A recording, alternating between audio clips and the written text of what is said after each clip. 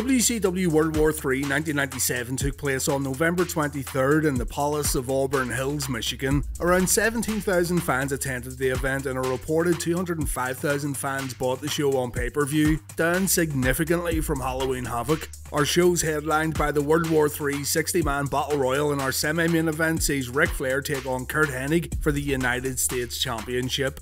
Let's get started with our opening match, the Faces of Fear vs Glacier and Ernest Miller.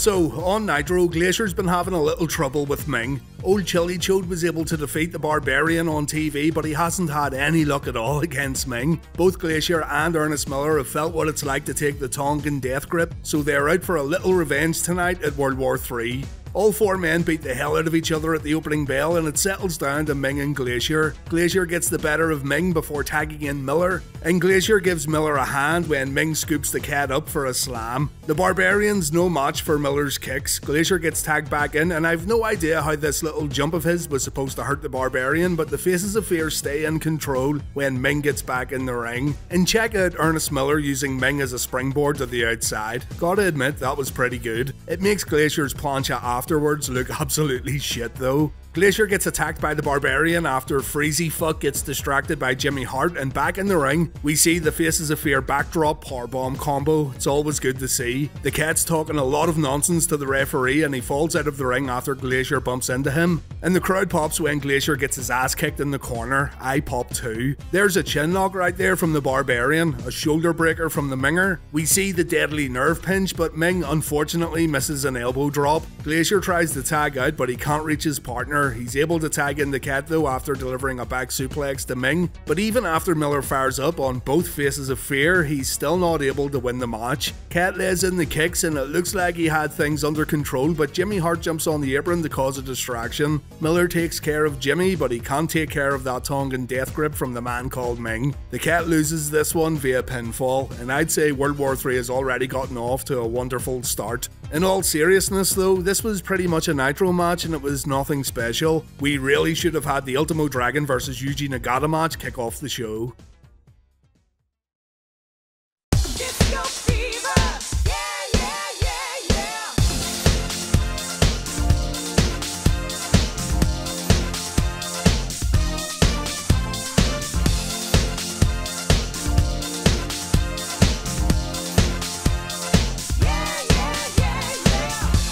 Next we've got a TV title match, Disco Inferno vs Perry Saturn. Disco lost the TV title to Saturn a few weeks back on Nitro, so he's trying to get it back tonight at World War III. Raven says let the stretching begin as Saturn hands the belt over to referee Mickey J, and Disco gets embarrassed with a takedown and a slap to the face. This happens twice before Disco goes down after a shoulder block, and already it looks like the challenger's no match for the champion. Disco fires back with a hip toss, a body slam and a big right hand, and Saturn's a little taken back by the Inferno's offense. He gets himself together, he gets in a cheap shot from the apron, but Disco puts Saturn down again with a hip toss and Perry gets out of the ring before it can happen again. After walking around the rings and wasting a ton of time, Disco forcefully brings Saturn back inside the ropes, but Perry makes Disco pay with a hard clothesline. Disco shows he ain't out of this one yet with an inverted atomic drop followed by a ton of corner strikes. We see a fist drop from the Inferno, he blocks a Saturn counter when the Inferno comes off the top rope, but a missed elbow drop leads to Perry performing a pump handle suplex.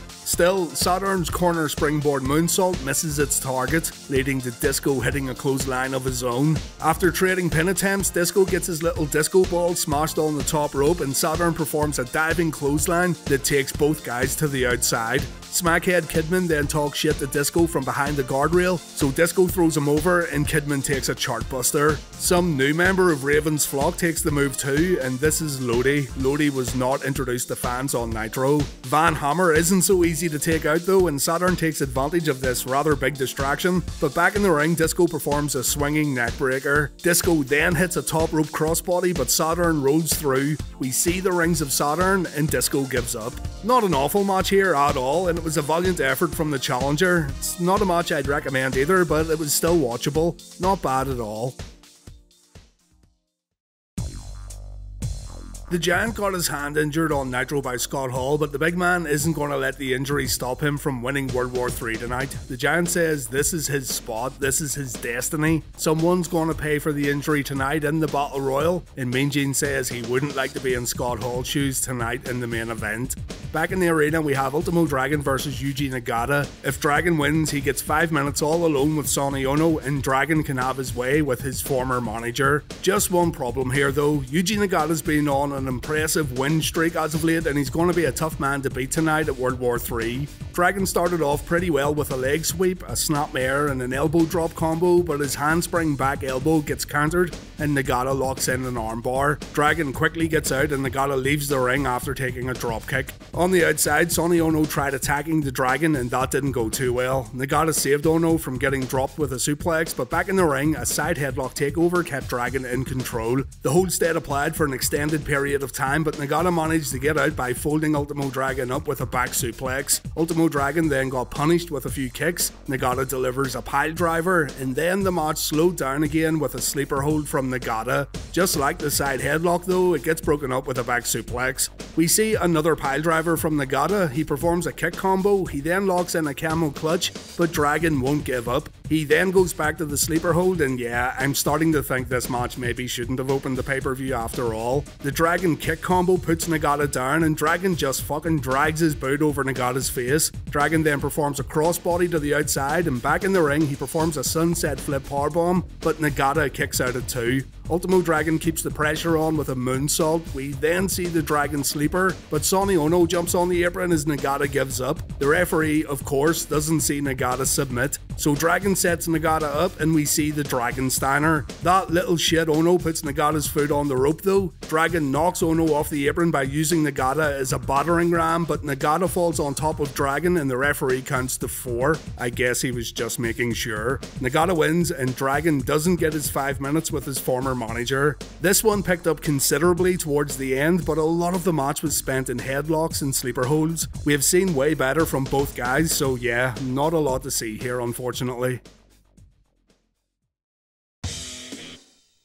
The Steiners put their tag team titles on the line next against the Blue Bloods, Steve Regal and Dave Taylor. This match wasn't promoted at all on Nitro, and even though the Blue Bloods got a big victory over Harlem Heat on Nitro, this one still felt very predictable. Dave Taylor was no match for Scotty Steiner as Scott performed a big hip toss followed by a double underhook slam, and even though Regal was feeling pretty confident when he got tagged in, as you can see here, Big Rick Steiner kept everything under control, even beating Regal at his own game with some grounded submissions. Dave Taylor comes in and he takes the Rick Steiner scoop power slam that I could honestly watch over and over again. The Blue Bloods were then able to keep Scott in their corner though to build up to that Steiner hot tag, and Rick of course cleaned house after getting tagged in. This one ended with a Steiner bulldog and the crowd enjoyed the match. It's a by the numbers Steiner Brothers match though for sure, which isn't a bad thing. After the bout, JJ Dillon gets interviewed by Mean Gene Okerlund, and Dillon lets us know that Raven's gonna wrestle next at World War III. However, Raven still hasn't signed his WCW contract.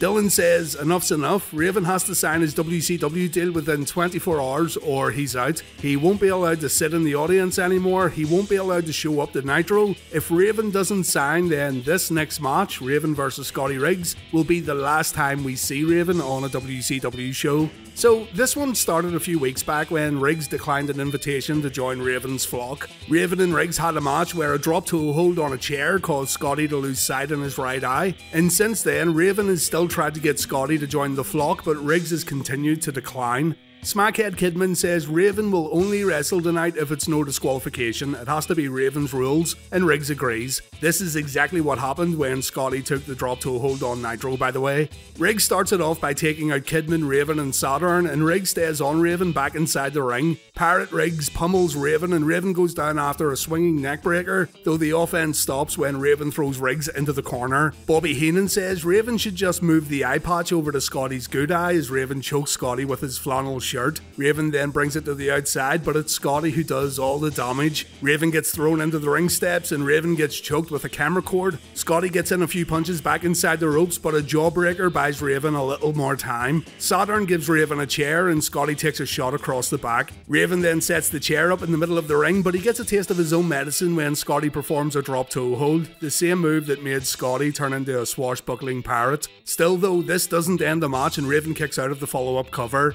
Riggs then drop kicks the chair into Raven's face, but again, the match isn't over. Raven gets a foot on the ropes. Riggs says that's enough. He performs a bulldog and Raven takes all the impact on the chair, but again, somehow Raven kicks out. Raven counters a suplex with the even flow DDT. Raven grabs a mic and he says he didn't want to do this. He wants Riggs to join him. He says he feels Scotty's pain after hitting him with another DDT, and Raven wants to know why Riggs won't listen to him as Riggs takes a third even flow. Scotty can't answer the 10 count and Raven wins via knockout. The flock enters the ring as Raven gets his hand raised and the flock carry Riggs out of the ring and through the crowd. Scotty could be heard whispering, "Thanks Raven." I liked this match quite a bit. They told a good story here and I like how vicious Raven got towards the end of the bout. We've been seeing a lot of Raven and it's been a lot of talk with very little action. Tonight he showed why people should fear him and this is exactly what he needed to do at this point. Big Steve Mongo McMichael vs Bill Goldberg was our next scheduled match, but the match doesn't take place. Mongo walks out holding a lead pipe and he's wearing the Super Bowl ring that his wife Deborah gave to Goldberg at Halloween Havoc, so it looks like Mongo already got to Goldberg. Mongo grabs a microphone and he says Goldberg isn't the only one who can sneak up on somebody, referring to Halloween Havoc. We go backstage and we see Goldberg having a little snooze, so yeah, the match isn't going to happen. Steve says he's ready to wrestle though. There has to be someone backstage who wants to give these people in attendance a show. Who's it gonna be? Who's it gonna be? The only big Mongo around here is the one in Alex's pants. Oh, big Blacklist.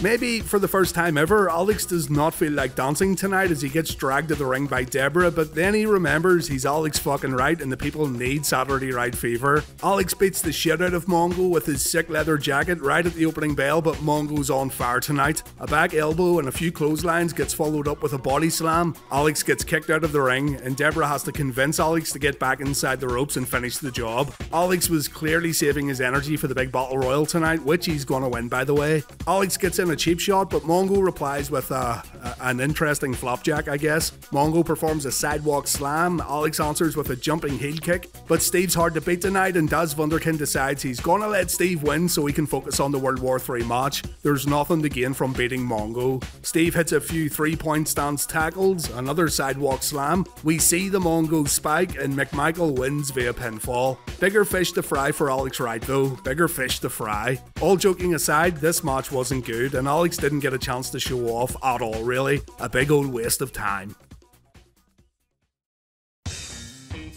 Rey Mysterio Jr. defeated Eddie Guerrero at Halloween Havoc to win the Cruiserweight title. The match was insanely good. On Nitro though, a few weeks later, Rey lost the title back to Eddie clean and this was kinda surprising. Dean Malenko showed up to confront Eddie, so it looks like the Cruiserweight title might move over to the never-ending Guerrero vs Malenko feud, but tonight at World War III, Rey has another chance to win the title. Eddie complains to Charles Robinson after Mysterio gets the better of Latino Heat at the opening bell. A huge snapmare takeover sends Eddie flying out of the ring, and once again he complains to the referee, but Rey's doing nothing wrong. All this is getting Eddie great heat and he covers his ears as the crowd chants Eddie sucks. Rey performs a head scissors takedown, but Eddie moves into a head scissors submission. The two get back up and Guerrero drops Rey with a release German suplex and Mysterio goes down after a hard back suplex. Eddie then applies an abdominal stretch and there's a botch here when Rey comes running at Eddie, but they recover well and Eddie goes out of the ring after a springboard head scissors takedown. Rey goes for a sunset flip powerbomb from the ring to the outside, but he can't complete the move. Guerrero ends up hitting a backbreaker, and yeah, something just feels a bit off here in comparison to the Halloween Havoc match. Guerrero delivers a superplex, he signals for the frog splash,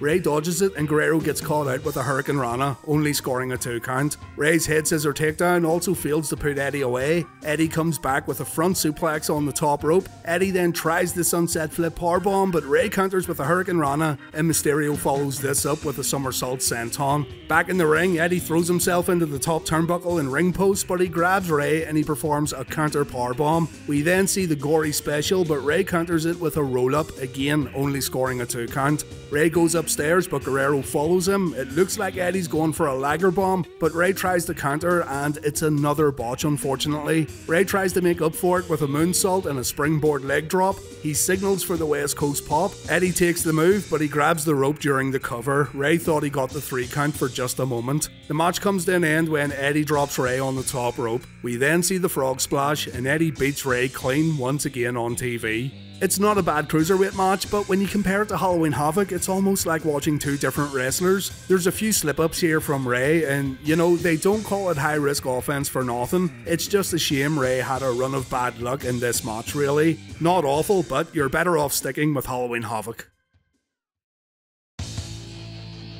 The Curt Hennig vs Ric Flair rivalry continues on WCW. This is a rematch from Halloween Havoc, and once again the US title's on the line. This whole thing stems from Fall Brawl and Flair seeking revenge for Curt slamming that cage door on his head. Maybe the feud ends tonight at World War III in this no disqualification match. Rick has a little trouble getting his hands on the US champion, with Curt trying to stall as much as possible, but Flair remembers it's a no DQ match tonight, so he attacks on the outside. Flair throws Curt over the guardrail. The two fight in the crowd, with Flair maintaining the advantage but losing it when the two come back to the guardrail. Curt screams at Flair and he wraps a cord around the Nature Boy's neck. Rick gets tossed into the ring and again Perfect chokes Flair with that camera cord. The two end up on the outside again, with Flair taking control. The Nature Boy performs a double axe handle from the top all the way down to the floor, but this move hurts Flair and he begins limping. The commentators wonder if Flair twisted his ankle. Curt takes a few chops at the guardrail, but Hennig answers with a thumb to the eye. Gets him every time. Rick takes a few right hands before the match resumes back in the ring, and Randy Anderson gets fucking pie-faced by Curt after Flair kicks out at 2.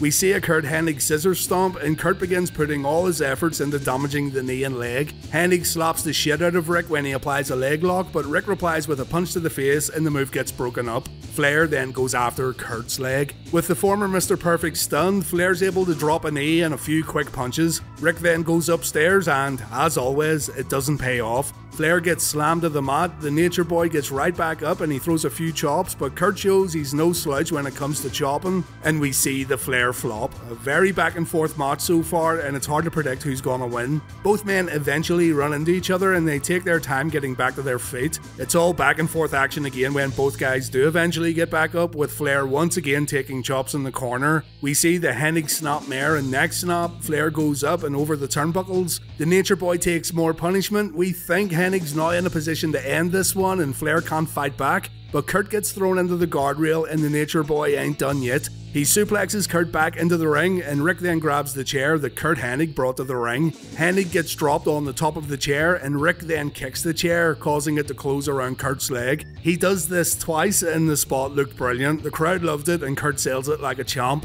Rick then grabs another chair and the US belt. Curt takes a shot to the knee. We then see the figure 4, but Curt's able to grab the US title and he cracks it over Flair's knee and his head. Hennig covers Flair and Curt Hennig wins the match. Remember what I said on Reliving the War about Curt's matches being more suited for pay-per-view and not so much weekly Nitro episodes? This is proof right here. It wasn't a classic or anything, but it was pretty good. Definitely my favourite Curt Hennig match in WCW so far.